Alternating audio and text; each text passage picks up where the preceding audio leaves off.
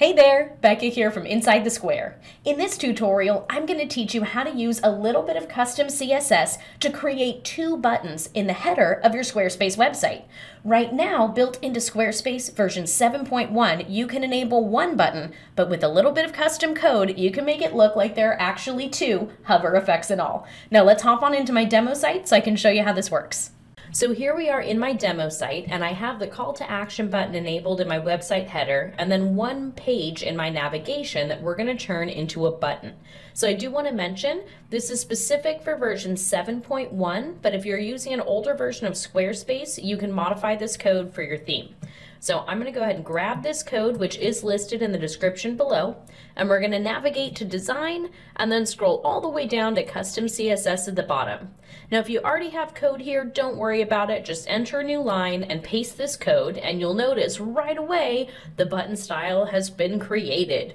So how this code works is it says in the header navigation, take an active link, and the very last one of those active links, give it a background that's this solid black color, give it some padding here, and make it a solid white color font.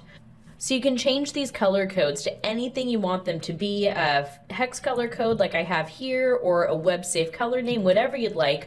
But one thing I do want to mention is this underline right here. In version 7.1, whatever page you're on, your active page will get that underline, and I think it's super annoying and I don't like it. So this code right here will actually hide that from your active links.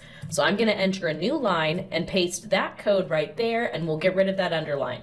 Now, last but not least, something that makes a button really stand out would be a hover effect. So let's go ahead and create a hover effect for this new button that we've designed. This code is also listed in the description below. I'll just enter a new line and paste it right here. And what this code says is in the header navigation, when you have an active link, that very last one on a hover, change its background to green and the color of the font to yellow.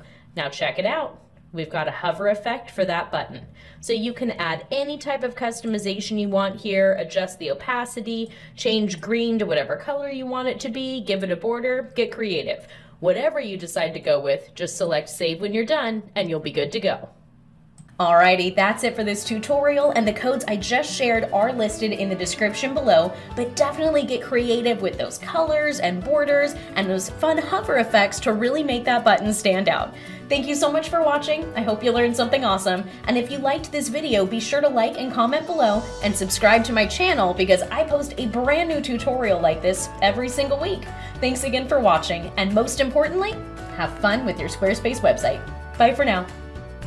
If you liked this tutorial, you'll love my Squarespace CSS cheat sheet.